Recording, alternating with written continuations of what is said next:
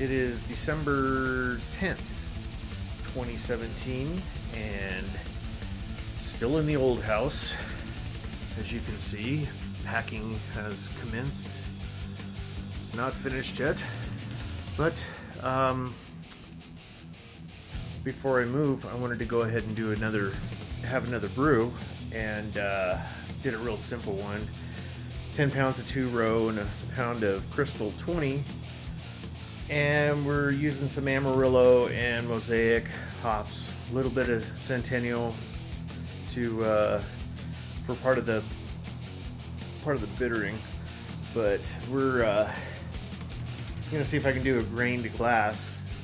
I have to name this brew something special, since it'll be brewed in my current house here, and then by the time I'm drinking on it, it will be in the new house, which will, about a month from now. So a little over a month, I'll be drinking on that keg. So yeah, I'll come up with a name and yeah, we'll just see if we could do a Grain-2-Glass. So stay tuned, man.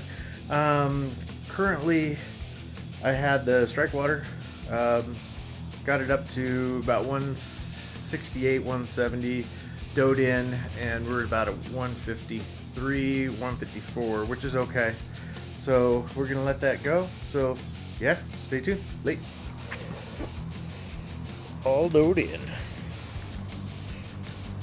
Got about 45 minutes left on the mash. Yeah.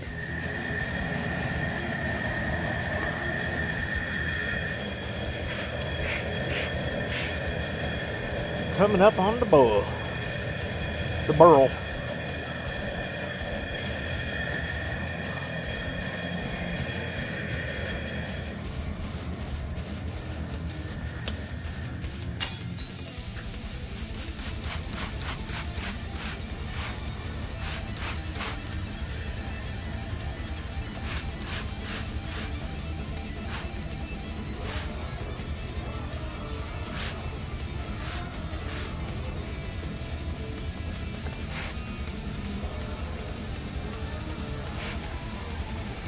Half an ounce of Mosaic in at 60.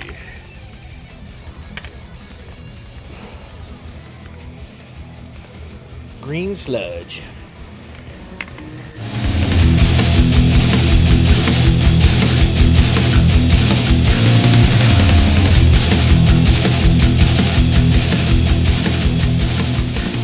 Cheers, guys. So I didn't film too much of the brew due to I had my sister, she dropped by, so I showed the boil and did the boil and added all the hop additions and all that stuff. She wanted to see how how it happens from a brewing standpoint, so it was pretty much going through everything with my sister. So I got the beer, the wort, put to bed with the US-05. I did that about 10 minutes ago. We got it down to about 75 degrees. So let me see if I can switch this thing around. All right, so we're in the closet, and I just pitched the yeast, filled up the airlock, and we should have some activity here soon. So it was fresh US-05 yeast. So I will be harvesting it, but I'm thinking of calling this thing the Halfway House American IPA, because I'm actually brewing it in my old house, and by the time we get to getting it aged a bit and fermented out and all that crap, we'll be in the new house. So this will be called the Halfway House American IPA. See you in a bit.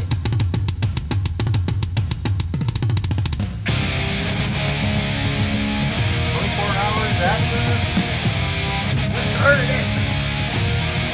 Smelling good. Hey y'all, how you doing? Oh, we're getting ready to rack over the Grain-2-Glass Halfway House IPA to keg. I'm getting some stuff moved out of the way. We're in the closet. currently watching Brian from Short Circuit Brewers. Brian from Short Circuit Brewers, watching him online. Sorry about the focus here. Focus. Ooh, there we go. My light's kind of screwed up in this closet, so yeah. So I'm gonna see what I can do here. As you can see, I have the keg and everything ready to go. I already cracked it open and took a reading. Haven't looked at the reading yet. I'll wait till I'm done. But it's attenuated out. It has attenuated out. So I'm gonna get everything put into position. Everything is nice and sanitized.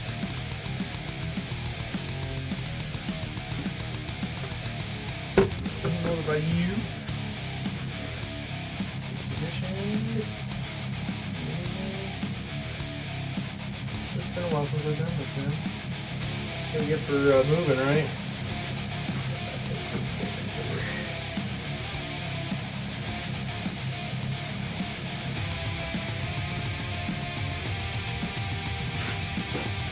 If you hear the noises in the background, Brian's he's brewing a stout.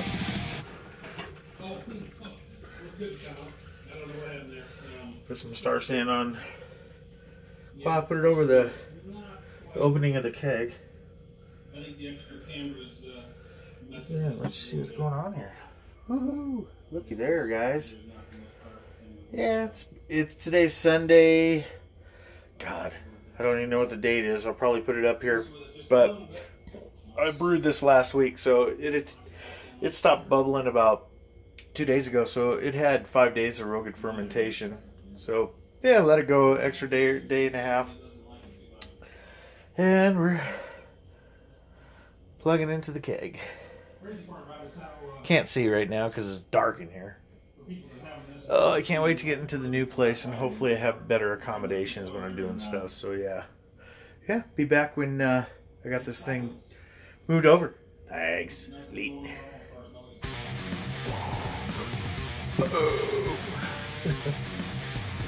It's clear, man.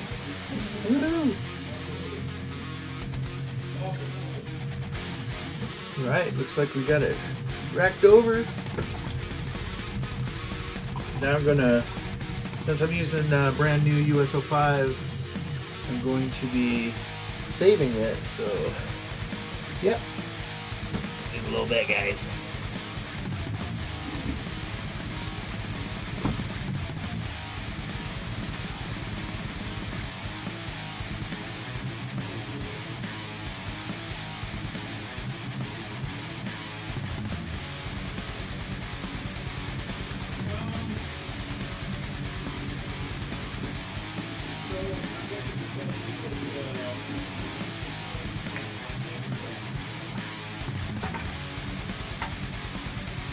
Wipe your lips.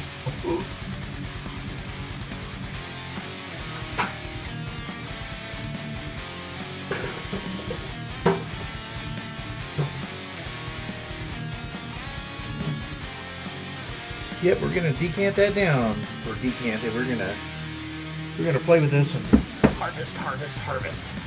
Later, guys. Well, cheers! Here, checking in. Went ahead and did a gravity reading on the Halfway House IPA. I just racked over to the keg, and I got it on some CO2 right now. I am not worried about the temperature right now on it to get the carbonation, because it's going to be carving over probably the next 3 to 4 weeks. So I'm not really worried about that because I got to get it all moved over. But yeah, take a look at that. It came out pretty clear. I mean, if you look at my flask, or my what do you call this thing? A cylindrical container, test tube, whatever the hell you want to call it. It's not too. I've had it since the beginning of time, and it's kind of stuck. So yeah, you can tell it's pretty clear. I went from a 1061 down to a 1010, which came out to 6.69. I always call it 6.7% ABV. The IPA, the bitterness is there at the beginning and at the end, but it's not overwhelming.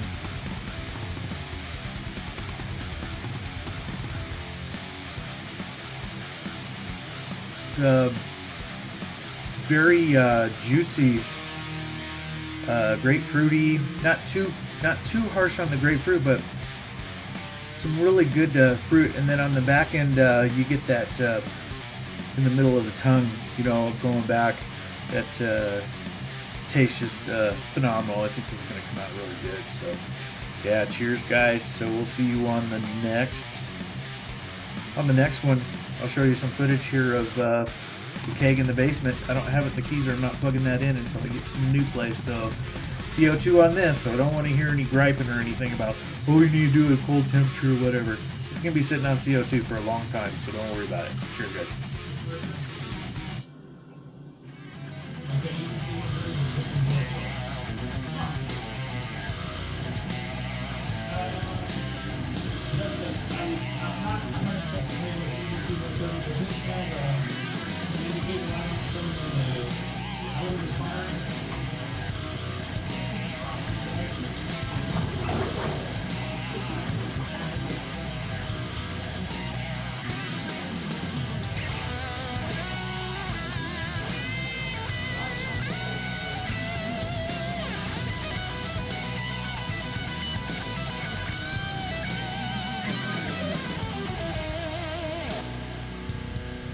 Hey everybody, cheers!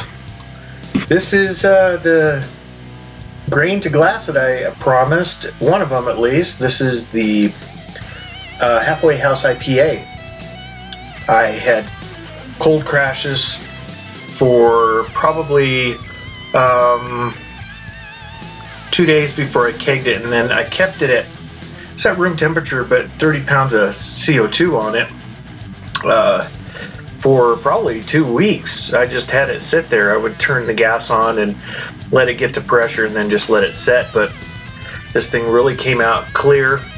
Going into the keg, it was clear as making sure that when I racked it over, I didn't bring any trub or anything over from the fermentation bucket, so turned out really good. The head doesn't look like there's much to it, but it's I've been drinking on this for a couple days now, and the head is actually really malty. It sticks all over the glass. I think I got a couple photos I can put up here that you can see from yesterday when I was having a brew day.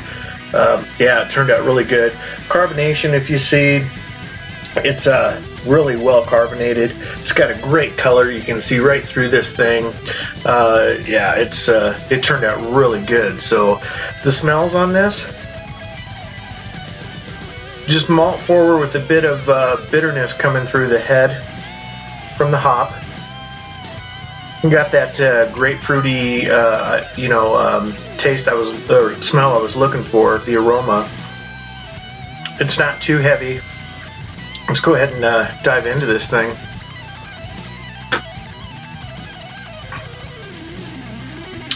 It's about a medium IBU for me. This came out to around, I think, 50 IBUs, which is not too high for me.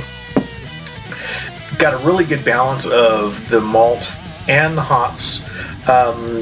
You get the initial hop taste on the inside of the, your cheeks, where it hits your cheeks, where, when you have something tart go in. It's not too bad from that standpoint, but the hop lingerness does stay on the tongue.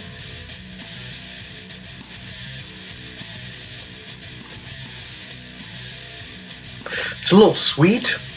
It's well-rounded. Bubbles dance on your tongue, and the finish is really clean. All right, so along with the regular stuff that we usually do when we're testing a beer from the standpoint of other people's homebrew that they send us or whatever, where we go through what it looks like, what it smells like, and then you taste it and you kind of give an overall rating on it. I have a sheet that I found online. I'll probably tweak it to the satisfaction, that I want on kind of simplified rating scale. So, but before I get into that on the rating, I really want to touch something that I've been looking at online for a while now, which is water. And I want to give a shout out to Tony Yates, who kind of gave me the inspiration to take a look of what water does for your brew, and some things that he said, along with what John Palmer and the other guys have said. It's more or less, it's like, a good analogy is making a really good pizza sauce. Sure, you have the base tomato stuff, but if you don't have your water right, you're not going to taste the sweet basil and all of the different ingredients that are in there that you spent money on and added correctly. You're not going to get the balance that you were looking for, or the correct hop resonance within the brew itself. So I want to give a shout out to Tony and give him praise on what he's done. If you get a chance, take a look at his water stuff online. He's got a 3-part series, and take the time and go through that. But put that off to the side. Thank you, Tony. But for this one, since I'm doing Grain-to-Glass, I might as well go all the way through. And I'm going to have 1, 2, 3, 4, 5 categories of what I want to rate on from a 1 to 5 scale. And the first one is aroma. And on this one, like I stated before, it's got a great malty and hop presence. It's well balanced in the nose, and it's nice that the head is not large on this. Otherwise, it's hard to get through the head to get a good sniff on, especially when it's really hoppy. So for the aroma, it's a really balanced aroma. You get that caramel note in there from the crystal in here. So I guess everything is going to go through the ingredients. So this had a pound of Crystal 20 in it and 10 pounds of 2-row, so it was very simplified. For the hops, it had Mosaic, Amarillo, and Centennial in it. So on aroma, from a rate to 1 to 5, since it's supposed to be an IPA, and this came out to a bitterness of 50 IBUs, I was looking to get a bit more bitterness out of it from aroma and taste standpoint, so it's not going to make 5 at all. This will probably make a 3 on this recipe. So it was there, but it's not completely there. As for the appearance, I'm really happy on the appearance because of the way that it was cold crashed and racked over without getting a lot of sediment, and didn't even have to add gelatin or anything else to clarify it. So appearance on this is going to be, I think you can agree, that's about a 5. That's about as good as you can get. It's got the great caramel color, that copper color for the style. So I think that kind of tops on that one. Drinkability, see what I mean about the lacing too? Drinkability, it's very well, it's nice on the palate. It's very, very balanced from the malt hop standpoint, like I stated before. This is not a sessionable beer. This is a 6.5% IPA. Original gravity is 1061. Final gravity was around 1010. So about 6.5. So the drinkability is it's drinkable, but this is not one you want to drink all day. You'll get smashed.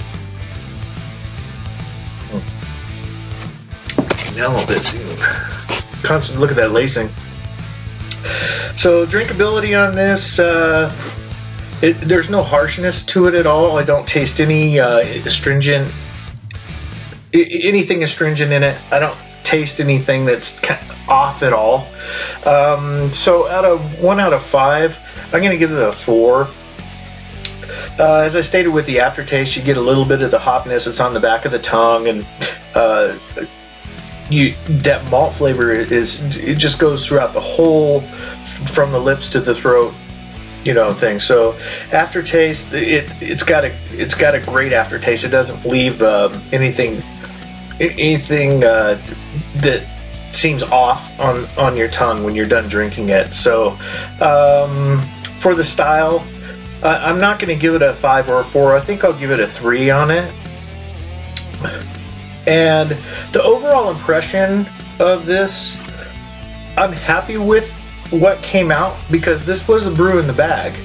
So when you're doing brew in the bag, you have a lot of extras that are in there that you're not really getting out through filtration or anything. It's what you see is what you get with the brew in the bag. You're all water, and all of the all your grains, everything is going into that, and you have a lot of stuff in your boil. So overall impression of the beer, I think, is pretty good for a brew in the bag. When I start on the electric system, that's going to be a different story. I finally got to play with pumps to see how the recirc would clear up by setting the grain bed, and I did that yesterday doing Craig's Kolsch, and I was very impressed on how the grain bed and my new false bottom worked out in the mash tun, because my beer was very clear when it went into the boil pot. So that compared to this, that's apples and oranges, because brewing the bag is totally different than doing an all grain, going through that whole process and all of that. So my overall impression of this one, I'm going to give it probably a 4. And if I add all these up, I don't know why. I think what happens is the sheet that I'm looking at right here, I'll probably modify it, but they show testing. It looks like you can put multiple types of brews on here, and at the end you can have a total score to see which one was the best. But I think this came out to be a very average beer. I mean, there was nothing special. It was put together as a brew in the bag, just as a quick brew to do while I had the time, and did it, and I think it came out pretty good. So yeah, guys, I think that's about it on this one. So I'll get this all wrapped up, put together, and uploaded to YT, and we'll go from there. So remember, keep rocking, keep doing what you're doing, and never stop homebrewing. Enjoy yourself, have a great week. Cheers.